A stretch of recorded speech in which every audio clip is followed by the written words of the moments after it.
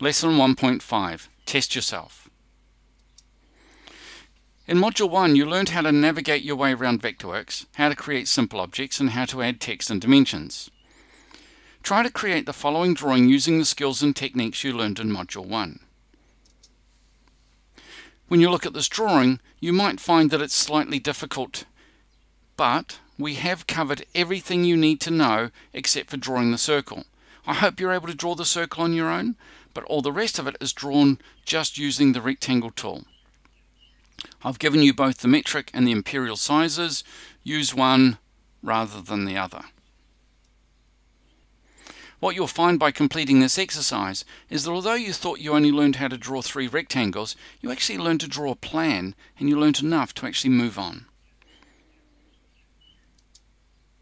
This is the end of Module 1. In this module you learned to work with the Vectorworks interface, you learned to control selection and snapping, you learned how to control graphics, and you learned how to place text and dimensions.